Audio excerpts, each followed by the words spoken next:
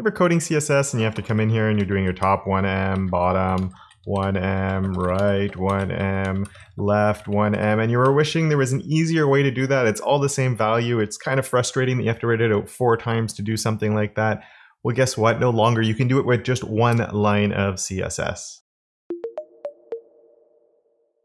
Hello there, my friend and friends, and welcome back to the channel. If you are new here, I'm all about removing the frustration of CSS so you can start embracing the cascade and just having some fun with it. And I know for me, every time I was writing top, bottom, left, right, and they're all, it just drives me nuts. There's so many values there. There's 4 properties. It's not that many, I guess, but often they share the same value. And even when they don't, it just seems like sometimes there should be an easier way to do it. So let's go and dive in and see exactly what that is. So as I said, we have all 4 of these here. And instead of doing that, what we can do if you have them all the same is use the inset property.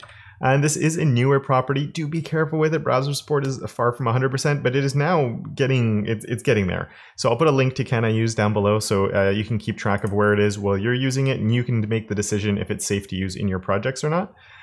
So here I can replace all that with just an inset of 1em. And just to show you that it's actually working, I can say 2em, and you can see that it's going to suck in that pseudo element right there. Or I could go the other way and we could do like a negative 4em, and that means it's going to actually be bigger. Isn't that just cool and fun? So you can go in all those directions, and now you're probably asking, is this a shorthand, Kevin? Well, let's find out. What if I do a 1em, 2em, 3em, 4em? What's going to happen? It worked. It's a shorthand, just like border is short for border left, border right, border top, border. This is just so great, right? And I know some of you are also asking, does this work for other things than position absolute? So let's go and find out. Let's make my body actually have a height of 200 VH, so we have a little bit of scrolling going on. And what if I came onto here and I changed this to a position of fixed? What's going to happen to my card before?